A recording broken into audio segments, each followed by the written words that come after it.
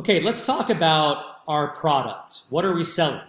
When you're a recruiter, if you own a staffing business, it's a person, it's a human being. That's our candidates, that's our inventory on the shelf that we are essentially making money off when our clients give us a job order. So with that comes a pretty tricky situation. You see, we don't deal with widgets. We're not making a piece of machinery or a tool. We can't program this to work right every single time that we send it out to our customers. We're dealing with human beings. They've got emotions, they've got feelings, things that we can't control. However, there is a psychology behind getting these candidates to commit to your job order, and that's the key. There's really nothing else we can do to guarantee that a person is going to follow through in your interview process with your client. If your candidate is going to start, that day, that assigned day of when your client wants them to start. So this is the closest thing that I know and what's worked for me over the past 25 years to make sure that your candidate's going to stick and they're going to follow through with the job and be loyal and committed to this. It's called the art of lockdown.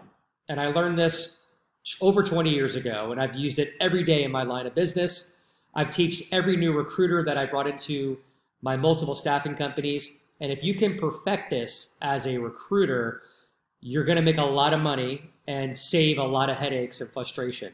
Okay, it's not a perfect science, don't get me wrong. Again, it's an intangible product, so you can't control every scenario every time.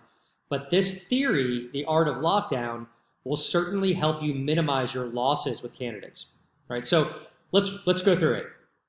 When you screen a candidate for a particular job, there's a series of questions that you go through, right? It's the obvious. Where are you working right now? If you're not working, why? Where did you work last? Tell me exactly what you did on a daily basis. Walk me through it. Help me understand, right? You want to get a really good understanding of what their skill set is. And more importantly, all your client really cares about is what their most recent background is. Like, what are you doing now? Or what have you done the past year, 2 years, 6 months? If the candidate starts talking about things they did 5 years ago, or they go back to 1985, that doesn't matter. Like, cut them off, okay, in a polite, respectful way, because time is money. And you got to get through these screenings with your candidates because your client is waiting for the right candidate, and you don't want to lose this rec to your competition, all right? So again, that takes time to develop, but you're in control of this phone call at all times. Don't ever let the candidate get you off your path. If they do, you want to get back on the path. The goal is to find out what they know most recently, why they don't like what they're doing right now, why they've been unemployed for 6 months or 2 months or a month. Find those things out, okay? Find out what they want to make and pay. And so when you get those general questions in place or those answers in place, you then pause and you go into your lockdown. And what this means is you get very intentional and very serious with this candidate. They need to hear it in your tone, okay? There's no laughing here. This is the time to be serious and stern and be very clear with this candidate what the expectations are going forward. So I'll give you an example. If I'm working on a new rec with a brand new company, this is a really big deal. Now, granted, every company that gives you a job rec that's qualified is a big deal, but especially the new companies, here they are giving you your first chance to prove yourself. I call these account breakers. And if you can nail this one, they're going to believe in you. It's going to help you cultivate your client relationship. And most likely, they're going to give you more recs, which is fantastic. So I've had companies that, called recs out to other recruiters that they felt comfortable with. Those recruiters, for whatever reason, couldn't fill the rec. Maybe they were on vacation. Maybe they got complacent. Who knows? I was able to strike at the right time, nailed it, and then I got 10 more recs after that and, billed over $100,000 a year with this particular customer. That's happened multiple times for me, and it can happen for you. So the candidate, let's ask these questions. Okay, this is what I love. So tell me, Mr. Candidate or Mrs. Candidate, on a scale from 1 to 10, 10 being the most serious, how serious are you about leaving your job right now and starting this new offer or this new job opportunity that I just reviewed with you? And be quiet. Let them answer. Awkward silence is fine. And if they give you anything less than a 10, you need to dig. You need to find out what's going on. 9s aren't so bad. 9 shows me that they're really serious, but I often get answers like, yeah, maybe a 7. All right, no. So response would be, okay, well, why a 7? How come not a 10? Let them answer. They might say things like, well, I'm really not unhappy where I am right now, but if something better came along, I might think about doing it.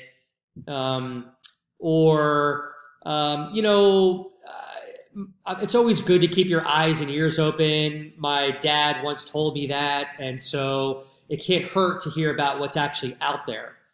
All right, those are responses that you don't want to hear. Actually, you do want to hear them because it's going to save a lot of your time and effort. So when I hear that, I say, hey, look, I really respect your answer, but I got to tell you, I'm looking for 10s right now. I can't submit a candidate to my client, my brand new client, unless you're a 10 on that scale. And I hope you understand that. All due respect to you. So why don't you kind of work through this? And when you're a 10, when you're 100% serious about making a move from your existing job, I want to know about it. And then you and I are going to work together and I'll find you something. Okay. Typically you will get the answer, yeah, you're right. I appreciate that. I'm really happy that we got in touch today. This is good for proactive reasons. And that's great. Hey, look, we're going to put you in our database. I'm going to stay in touch with you. If anything should change on your side, please let me know. And you'll hear from me, every 2 weeks or so, and we'll go from there. Have a great day. Done. Okay, so that's a good example of a lockdown. Another lockdown question might be, all right, so my client is looking for you to start work in 2 weeks on, May 12th. How does that date look for you? It looks great. I can do it. Fantastic. All right, so tell me something. What's going on in your life right now? Well, what do you mean by that? What I mean is, are you in school? Are you taking classes at night? Okay. Do you have any vacation lined up? Right? You got to get them thinking. They're not going to tell you these things, okay, because they're excited that you're calling them. You're a recruiter with an opportunity for them, and their emotions get in the way of logic. And it's your responsibility to be a psychologist right now and dig this out of their head, all right? And I will tell you, over 75% of the time, I uncover something with those 2 questions. They'll say, yeah, actually, I'm taking night classes right now, or I'm thinking about doing that. I'm thinking about going back to school. Okay, hey, that's great. I have no problem with that. But how is that going to affect this full-time role that we have for you? When would those classes start? Would it require you to leave work early? How committed are you going to be to this full-time job that we have for you? Or, yeah, we do have vacation lined up. We're going to Hawaii. We've had a plan for the past 5 years. My wife and I are so excited about it. And we're leaving next month. Okay, fair enough. Thank you so much for sharing that with me. So what I'm going to do is I'm going to share that with my client.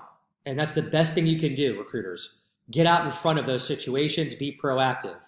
If this candidate is worth the squeeze, if they're a good enough candidate in your mind, and you've gone through your checklist and your lockdown, and you're going to submit them over, you want to pick up the phone, call your client, sell your candidate over the phone before you submit that resume, and explain the different objections or whatever it may be, the challenges to your client. Mr. Client, I want to let you know that Johnny has had a vacation lined up in Hawaii for the past 5 years. I was really appreciative that he let me know that up front. Is that going to pose a problem for you if you hire him in 2 weeks and they leave for a week, a month from now, or 2 months from now? Okay. Typically, 90% of the time, if not higher percentage, the client's going to say, I can work with that. It's not a problem. Thank you for letting me know. And you see what that does? You're creating a trust factor with all parties, candidate, client, you as a recruiter. You're doing the job that your client can't do right now. They're too busy. They're too busy running their P&L and projects. They're not recruiters. That's why they're using you to find this stuff out, okay? Those are really good examples of what I call lockdown. You're locking those areas up and you're leaving no chance for guessing, for surprises, leave no stone unturned. All right. So dig in. Why are you leaving your job? Help me understand this.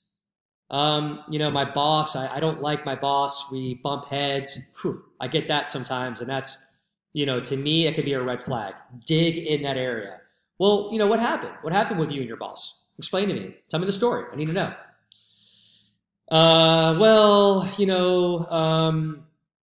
I haven't seen my kids in a long time, and I've been working long hours, and I wanted some time off, and I wasn't able to get it, so it really upset me. Okay, so that tells me that this candidate might be burnt out, and they may be lacking family time.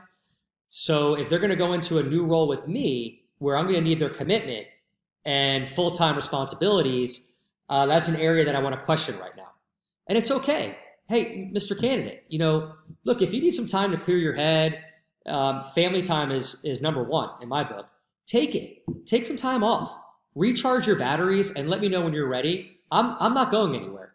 You're a great candidate. I want to work with you. A lot of my customers could certainly use your skill set. But when you're ready, when you feel 100% committed, when you're a 10 out of 10 on that scale that I asked you about, when you're serious about making this move, that's when I want to talk to you, because that's when I know that I can help you. So those are some really good examples of lockdown questions. And this will substantially help you retain that candidate through the interview process, even onto onboarding when they start. Another question I ask is, a great question to ask that you must ask is, Mr. Candidate, tell me what's going on in your world right now. What is going on in your life? Do you have any job offers pending? Have you interviewed recently?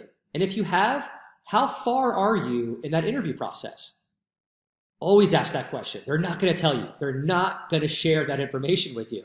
And why do you want to ask that? You want to know what the temperature of this candidate is. Are they just getting their feelers out there? Are they using you to find a better offer? Okay, this is what happens. Unfortunately, in recruiting, when you're wearing your recruiter hat, you can't. I hate to say this, but you can't really trust anybody. Okay, it's tough. You got to have thick skin. But again, you're the psychologist here, and you have to uncover these objections. All right. So, oh yeah, hey Russ, I interviewed with a company 3 weeks ago. It looks really good. Oh, great. Well, how far are you in that process? Well, I'm going on to my third and final interview, and oh, that's really exciting. So do you think you're going to get the job? And they might tell you, I've got a really good feeling they will. Okay, appreciate you sharing that with me. Hey, look, I want you to see that through and see how that works out for you before I continue forward with our process. And the reason why, Mr. Candidate, once I submit your resume, once I email your resume over to my client, they have an expectation of us that you're ready to start working if they like you and if you pass the interview test. So I can't afford for you to not move forward in this process. I have to protect my client's time, your time, and my time. And respectfully, I hope you understand that. So when you're ready to move forward 100% with our opportunity, with nothing else in the background, I'd love to work with you. All right?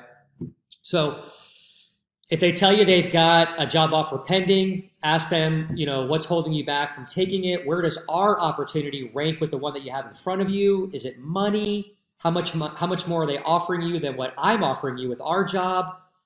These are answers that you need from your candidate. All right. So art of lockdown, I hope that helps you. I know it helped me over the past 20 plus years in recruiting, and it's helped a lot of the recruiters that I've trained.